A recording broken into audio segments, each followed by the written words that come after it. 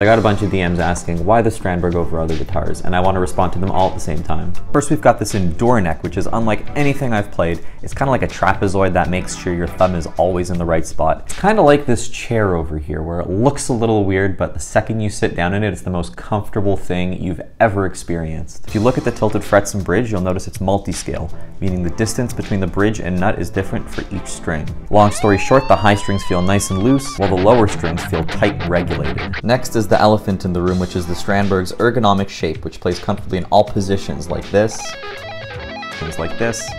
I especially like this one. Super comfy. Despite all those features, this is the coolest part.